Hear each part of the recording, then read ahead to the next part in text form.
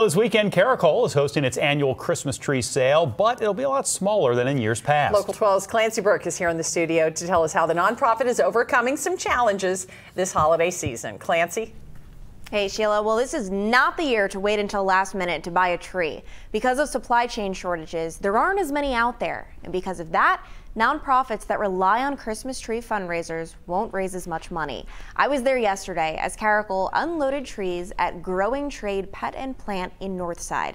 That's where they're having their sale this year, and even though they won't raise as much money, every bit helps. The nonprofit's mission is to positively impact people's lives in the fight against HIV. Their #1 goal is to prevent HIV, but they also provide services to help those who are infected.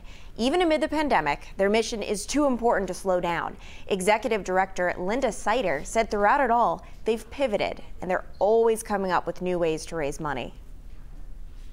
It's been a hard year in terms of raising money, and it is for all nonprofits in the world right now. It's just really difficult. But, for us, the key has been, being creative and being willing to pivot when we need to.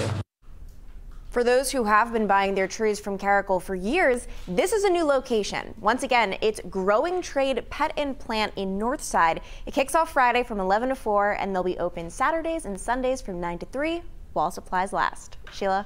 Thanks a lot, Clancy. Trees range in price from $60 to $155, depending on the size, and all of the profits go toward Caracol's mission.